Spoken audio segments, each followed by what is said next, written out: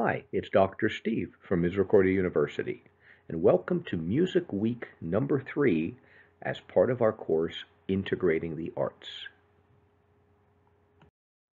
In this video, let's talk a little more about music and the early childhood curriculum.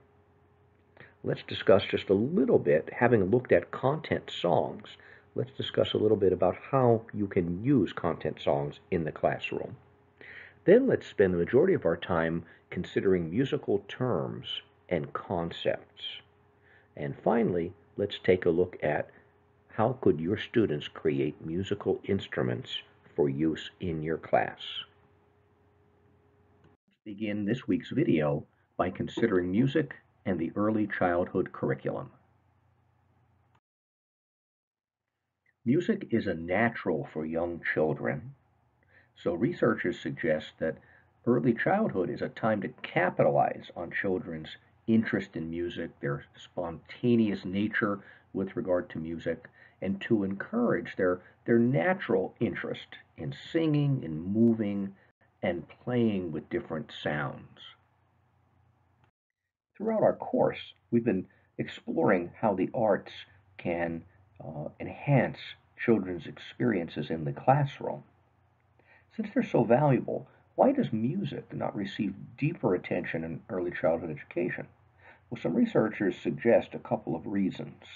Number one is that teachers may not recognize the value and the potential of music to provide children's musical development or enhance learning in different areas. They may not believe that musical development is important except for the more talented children, which is not true at all, because we're finding that all children have some innate musical interests and abilities. And another reason, very simply, is they don't know how. So hopefully through this course, you'll learn the whys and more of the hows as well. Further, teachers may feel intimidated because they don't have the same expertise as some people do with using music or the arts and incorporating them into the classroom. They may feel inhibited by their own lack of knowledge or their perceived lack of musicianship. And that's too bad, because you don't have to be a great artist or a great musician to get a lot of benefit from incorporating the arts into your classroom. So how would you qualify a good early childhood music program that is helpful to your students?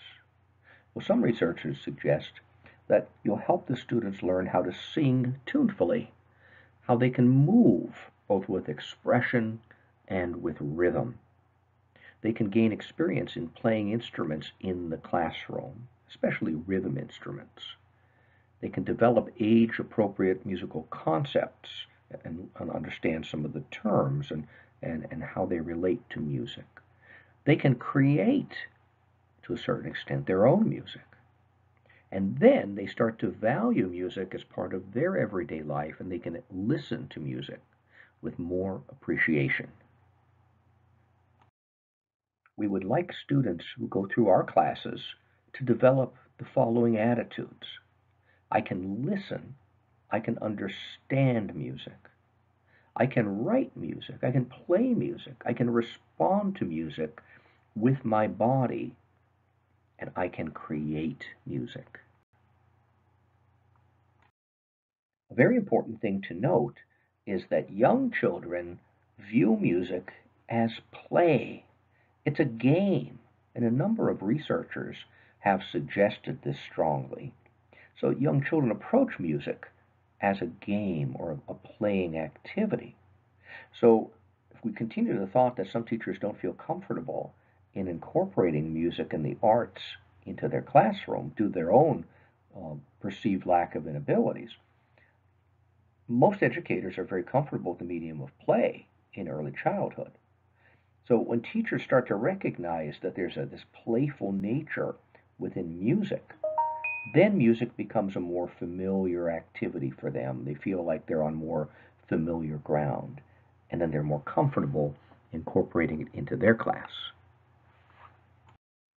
Going one step further, we mentioned that children view music as a game or a playtime.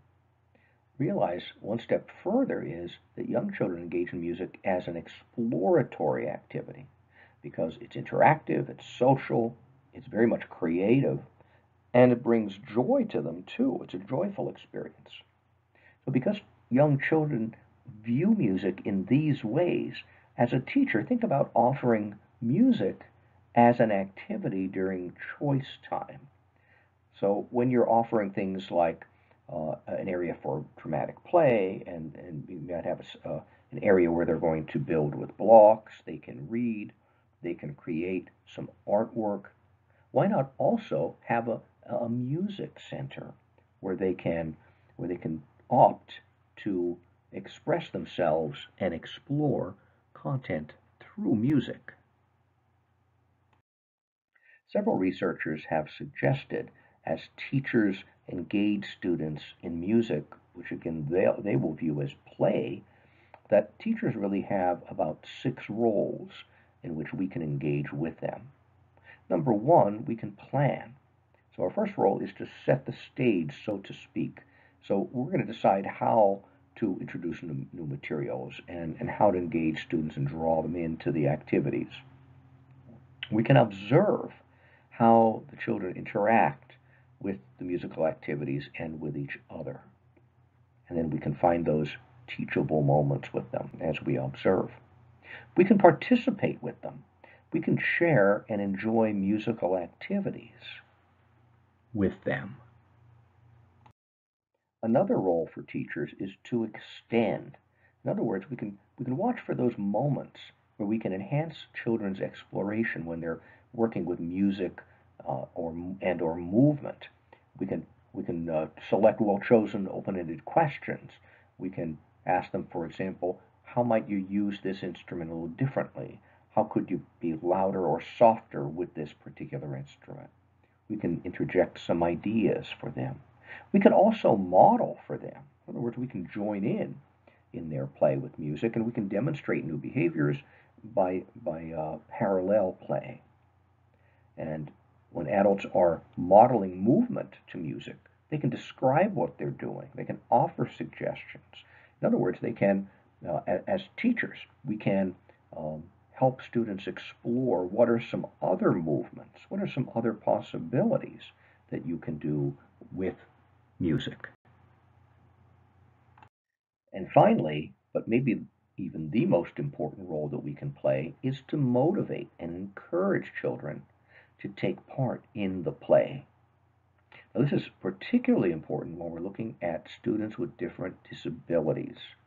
Some students might not just spontaneously choose to get in there and to take the lead in experimenting with instruments or when we're looking at movement activities.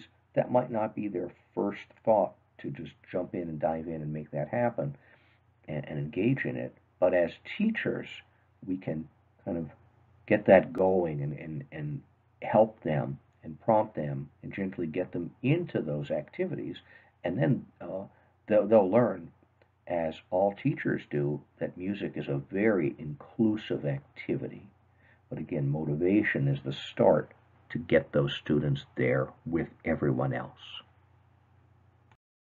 So to reiterate, in this course, we want you to be effective in incorporating music as well as the other arts into your classroom. To do so, I'm attempting to increase your experiences in using music, help you become comfortable with your own musical ability. And that's why we're spending some time doing some singing and different movement activities in class itself, so you become more comfortable. And finally, to help you understand the value of music in the early childhood curriculum. Because once you're a believer that it really does work, then you're ready to start learning how to do it better. Let's say a few more words about using content songs in the classroom, and specifically piggyback songs. As a review, we had mentioned that there are 3 different levels at which you can incorporate music into your classroom. You can use it at the low end, so to speak, to set the tone and atmosphere. You could enhance educational content, which is what many teachers do, or at the high end, you can teach content through songs.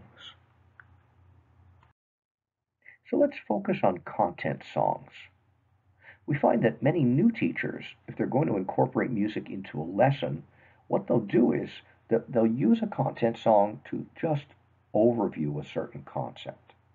Now that's good, because that's one of the ways in which you can use a content song in a lesson. But further, you could do other things too. You could introduce the elements of content to be learned, and then you'll teach it and follow up with that during instruction.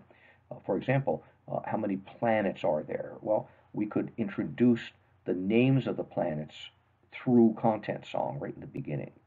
And then we could follow up through instruction to explain them better and to dive into them a little more. We could look at the elements of content, such as what are the steps in the water cycle. And once they understand what the steps are and can delineate them and list them, then you can go further and you can explain them through instruction.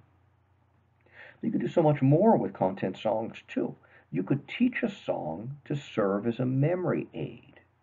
So if we're looking at, I mentioned earlier about the names of the planets.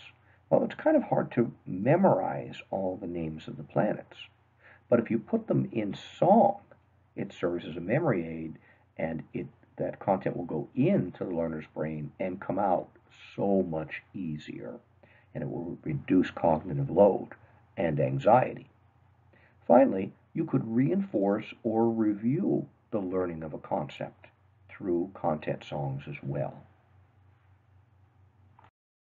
At our next in-person class, we're going to explore several content songs, and then we're going to consider how could you incorporate them into the lesson. Could you introduce the concept? Could you introduce the elements of what is going to be learned?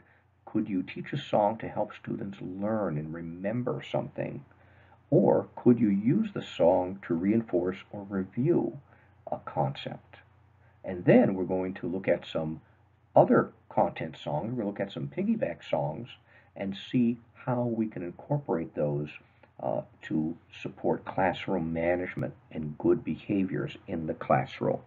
All of that we're going to do at our next in-person class. Now let's turn our focus toward understanding musical terms and musical concepts. Our first term to explore is music itself. How would you describe music? Well, when you think of it, there are many dimensions of it. On one level, we could say it's sound, but it's organized, and it consists of melody, rhythm, harmony, timbre, and expression. Now, we'll take a closer look at each one of those terms in a moment. On another dimension, we can talk about music as a means of expressing oneself. So expression of music can involve the tone, the volume, and also the pitch, which means the highness or lowness of the sound. And when we're talking about expression, music can also be expressed through movement, and it can inspire dance. And we've already mentioned that for young children, we find that movement in some way is in response to music that they hear is a natural response. When we look at how music is written, we find that it's written on a staff, which simply means it's kind of like a graph, and it shows the highness and lowness of sound, and then depending which notes you use, it can also show the length of the sound as well. So here we have a G clef or a treble clef, and if we were to look at those different notes, the lines and the spaces, we find that they are E, then we skip F and we go to G, and then you'll notice B, D, and F. So really, the musical alphabet is A, B, C, D, E, F, G. And if we look at the starting point on the treble clef, E is the very start, and after we hit G, then we go back to A. How would you help students remember that? Well, you might have learned a sentence like every good boy does fine, or in our modern world, we could be more gender neutral and say every good bird does fly. And then the spaces spell F-A-C-E, so then that forms a good mnemonic there in order to remember those particular parts of the treble clef. The next term, which is a very important term in music, is melody. So melody is just a succession of musical pitches that are arranged in rhythm. In other words, it's the tune of the song. It's the part that we sing. So when you're singing part of a song, the part you're singing is the melody. If you look at it as written music, we find that's the linear, in other words, the part that's going from left to right, going across on the staff. Now think about, how would you describe a melody to a child? We'll discuss that more in our next in-person class. Let's differentiate between the word rhythm and beat. When we talk about rhythm, we're talking about the position of musical activities, different musical events in time. In other words, when do you hear them? So when you hear individual notes, how long do they last? When do they start? That's all part of rhythm. When we're talking about the beat of a song, we're talking about the rhythmic pulse, or like the accenting of sounds that you just naturally feel and that you naturally hear when you're listening to music. So for example, when you hear music, and we said it's so natural to respond by some type of movement, like clapping your hand or stomping your foot. That stomping or that clapping is going to be the beat. So if we were to sing, she'll be coming around the mountain, she'll be coming round the mountain when she comes, there you could hear the beat. Notice that that beat, that rhythmic pulse, keeps going, even though individual notes happen at different times and at different lengths. But that rhythmic pulse, the beat, is very steady. Another important musical term is tempo. And tempo simply refers to the speed in which music is being played. Is it fast or is it slow? Now, when you're working with very young children, how can you help them articulate that? Well, one way would be to give them a sheet in which you had a slower animal like a turtle drawn and a faster animal like a rabbit drawn. And then they could circle the appropriate animal when they hear the music being played.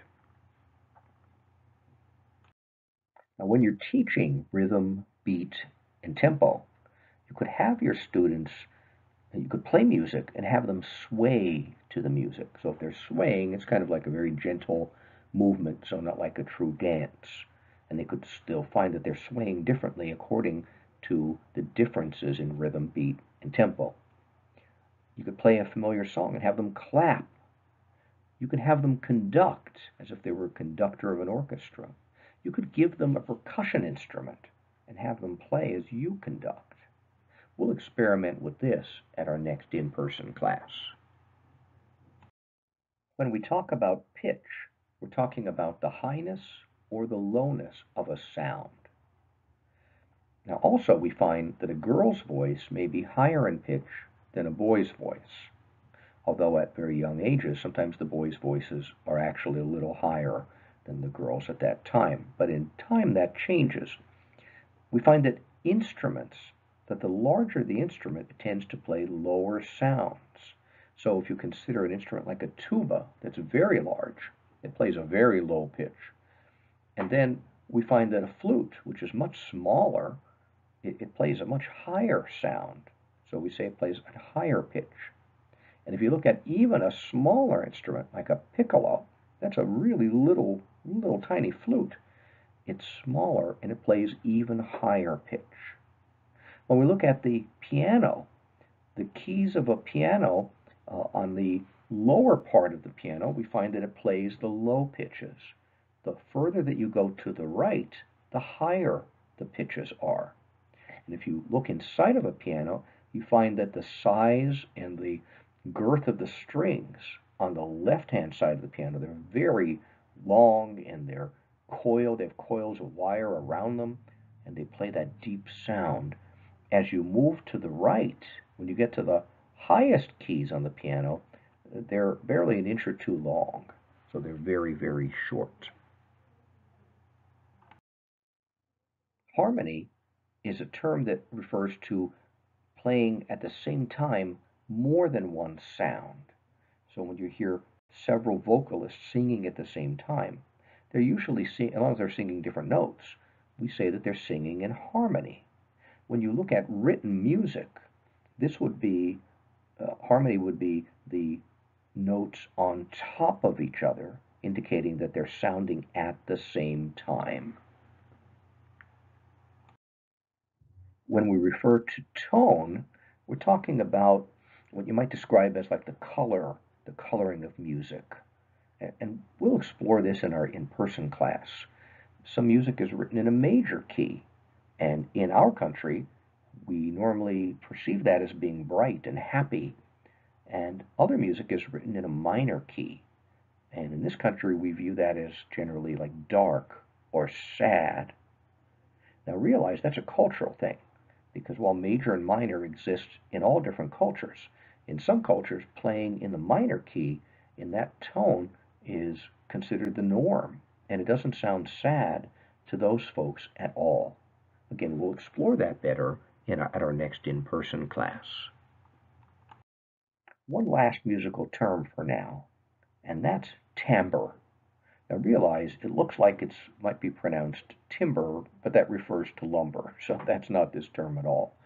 Timbre refers to the character or the quality of sound that allows you to distinguish one instrument or even one voice from another voice. So for example, if you were to listen to a trumpet and you were to listen to a flute, they're two entirely different sounds. So that's what we're referring to, the type of sound, when we talk about the timbre of an instrument. Now, one thing that we did not look at yet here, we didn't look at how to incorporate all of these different elements or aspects of music into expression and expressiveness. So we'll get there. But for now, those are the musical terms that help us describe and define music. At our next in-person class, we're going to explore the world of virtual musical instruments. And then we're also going to explore how to use these instruments in teaching elements of music to your students. As we're helping our students to explore use of different musical instruments, it's also important to help them learn to use their own voice. So we can ask young children to experiment with these types of sounds. We can say a loud sound, a soft sound, something that's fast, something that's slow, and different sound effects, like animal sounds, like barks and purring, clucking, and also sounds that people make, like snoring or crying, coughing, or even sneezing. So what musical elements can we explore through this type of activity? Loud and soft, we're talking about the dynamics of the sound. When we talk about fast and slow, we're talking about tempo. In helping students to learn to use their own voice, there are many songs that you can incorporate in your classroom to help students make animal sounds. Songs like Old MacDonald Had a Farm, or If You're Happy and You Know It. You can do different types of sounds in that song as well.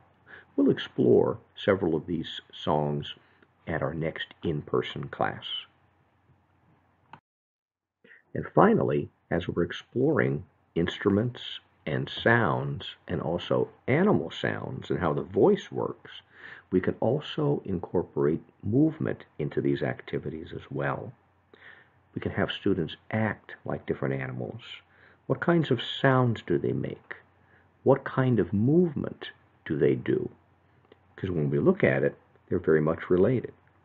The movement could be intense, It could be fast, it could be slow, it could be light in intensity. So basically, between the sounds and the movement, we can help our students experience and understand better the concepts of pitch, rhythm, timbre, and also expression. Let's now turn our focus to musical instruments, especially the types of instruments that would be very appropriate to use with early childhood learners.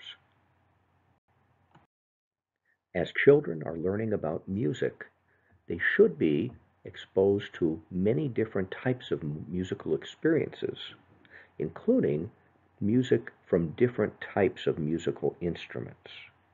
Instruments of all kinds have value in the musical environment of young children.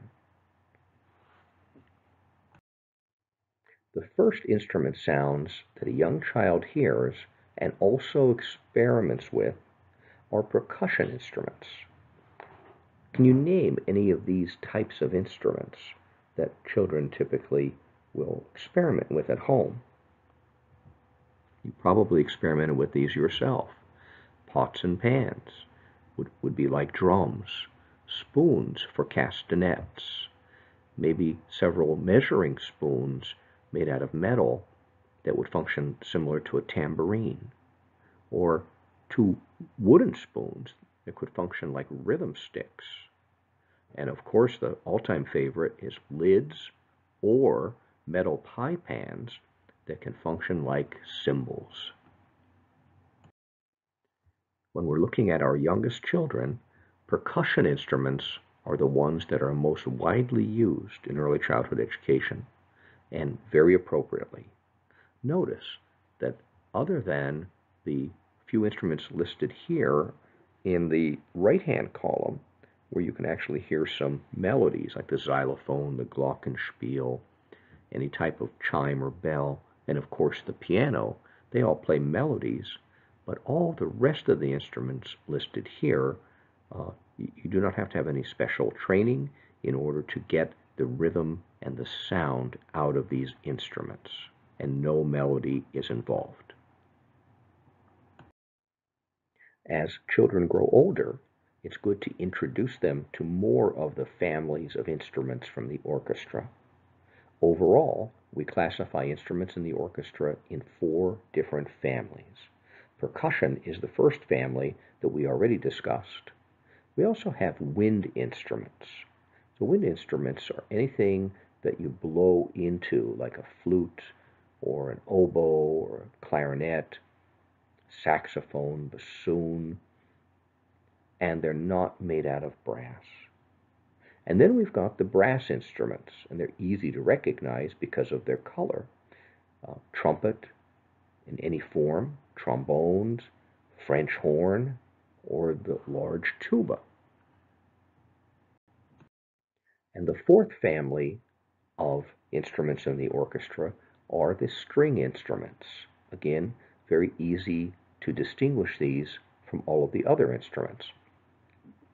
And we could classify the string instruments as bowed instruments. In other words, a player has to take a bow and draw it across the strings. For example, with the violin, the viola, which is a little bit larger, the cello, and the double bass, which is the largest of the string instruments. And you can also pluck them. So the guitar, the mandolin, the ukulele, the harp, and also the banjo. At our next in-person class, we will explore how you can introduce the different families of instruments to your students. But before we finish this topic, consider this quote from 2 researchers.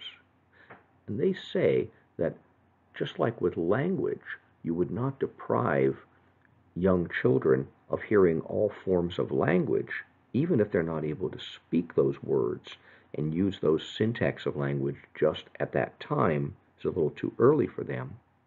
Likewise, these researchers suggest that you would not want to deprive young children of hearing different types of instruments just because they're not able to use them and to play them or to fully appreciate them just at this time. With music, as in language, it's strongly suggested that we do not deprive our children, but rather give them a picture of all the different possibilities that are out there. As we draw toward the end of this video, let's look at one other topic, the creation or the making of musical instruments in the classroom. Young children enjoy the activity of making their own musical instruments and then playing those instruments. And they can make instruments from all kinds of common materials, like paper towel rolls, when the paper is depleted from it, aluminum pie plates, paper plates, different sizes and types of boxes, even ice cream cartons, bottle caps, spools, wooden blocks, embroidery hoops. Basically, anything that's around the house can be used in some form to create some type of sound. Having your students create and play their own musical instruments is a really valuable educational activity. When students get to make an instrument and then they play it, it helps them further experience self-expression, and they can see how musical instruments and music can allow them to do so. It helps them understand better how sounds can be made from natural materials in the environment. And depending the types of activities you combine with the musical instruments, you can also include language, art, science, math, social studies, and also sensory learning opportunities.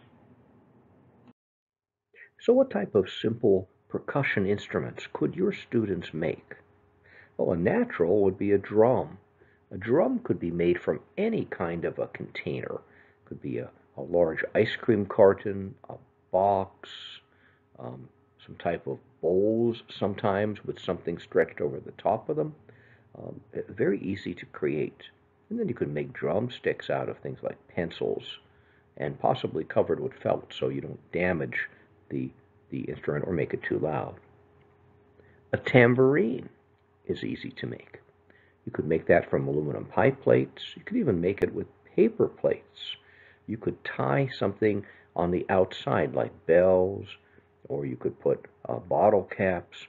You could do something so that when you shake it, you can hear the percussive nature of all of those extra elements that you tie on to it. An instrument used in the orchestra sometimes is a sandpaper block. That would be very easy to create. Just get some sandpaper and glue it to two wooden blocks and then rub them together. You could also make shakers of any kind. You could make them with paper plates that are sealed together.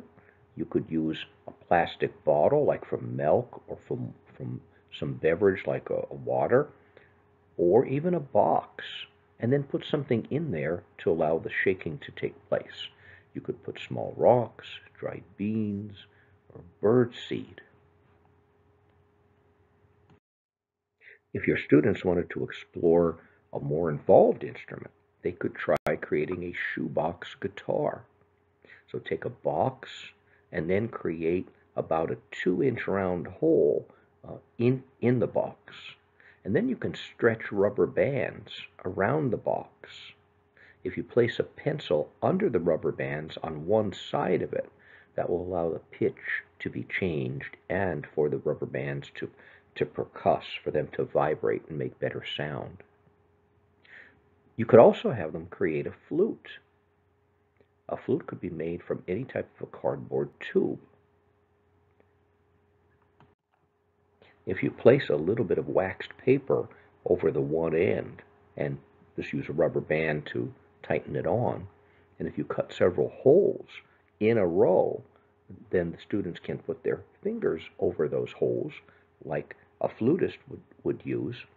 And also, if you use the wax paper, the sound that you would create would be like a kazoo, which is a wonderful instrument for early childhood. Another place you can look for many good ideas is a website like Pinterest. You'll find wonderful ideas out there, and they'll be creative, and they'll be fun for the students, and allow for self-expression. And further, you can incorporate, which is the important thing, different content into, and this instrument, into teaching that content. So as a quick review, in this video, we started by considering music and its use in the early childhood curriculum, including roles that the teacher plays in introducing music into the class. We looked a little bit about how to use content songs in the classroom.